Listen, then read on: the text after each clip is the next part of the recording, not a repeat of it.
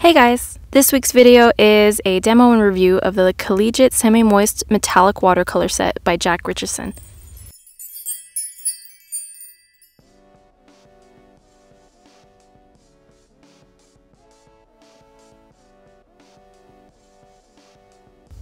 This is a 12 color set in some very gorgeous colors. You get a nice variety. And just as a precursor, I'd like to say that I haven't tried a whole lot of metallic paints. The only other set that I have is from my favorite brand. Kuretake Gansai Tambi makes a 5-color gold variety. So that's pretty much my only experience with the metallic watercolor paints. For this demo, I started with the Canson XL watercolor paper cut down to a 4x6 size and taped down to a piece of acrylic. It's 140-pound paper in kind of a cold press finish.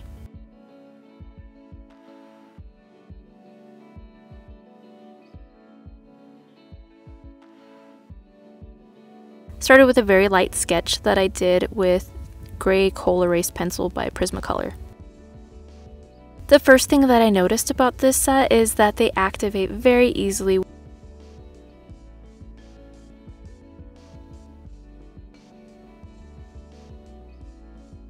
I feel like the pigment load is pretty good with these, and the variety of colors are very nice. Each color is in an individual pan that you can pop out of the set, which is nice in case you want to work with fewer colors or you want to rearrange them to your particular liking.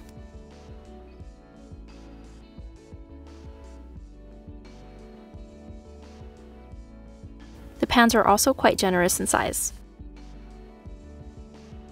The brushes that I'm using for this demo are the Princeton Velvet Touch in the long rounds size 8 and size 2, and the Jack Richeson palette also comes with a round synthetic brush as well that I do use briefly.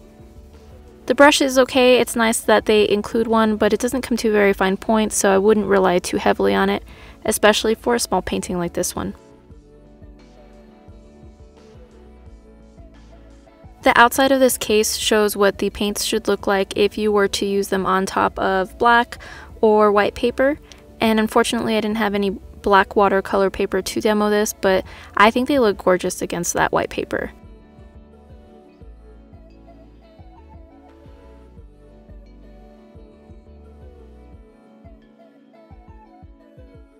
I think these metallics come out really nicely. Again, they're pretty saturated, they're quite reflective.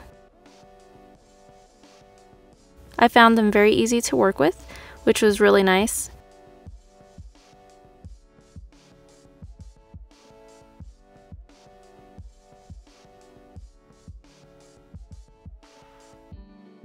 I think the set is a really great value. For what it costs, I definitely think it's worth it. Price-wise, they run from about $11 to $15 US. And they seem relatively easy to find here anyways.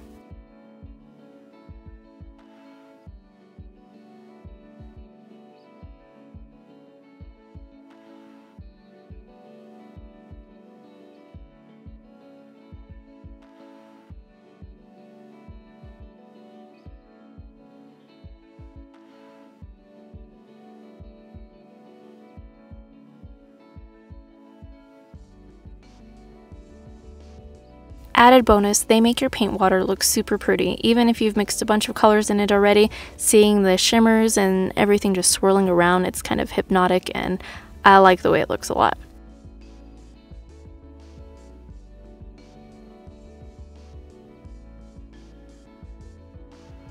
Once the metallic areas were dry, I went in with some ink. I used the Copic pens for tracing out the face or mask a little bit, and then I moved to the Pentel Pocket brush to do the background.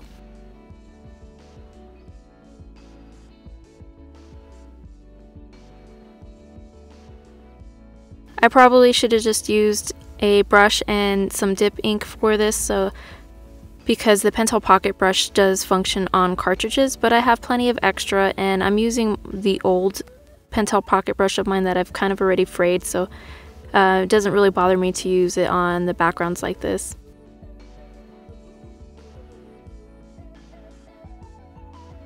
I need to buy another good brush for inking only. I don't like to mix brushes for the different media types.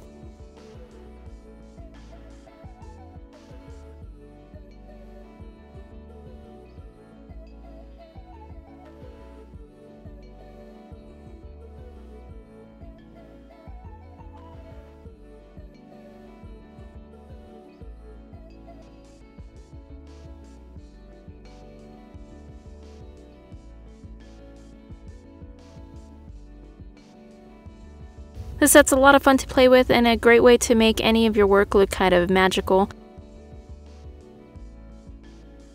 I look forward to using these a lot more.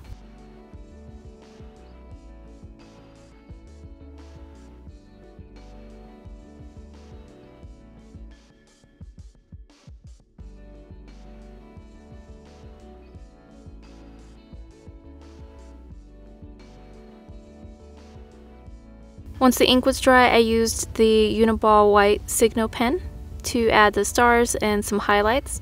I also tried the Milky Jelly Roll pen, but it didn't actually come out so well, so I went back to the Signo pen.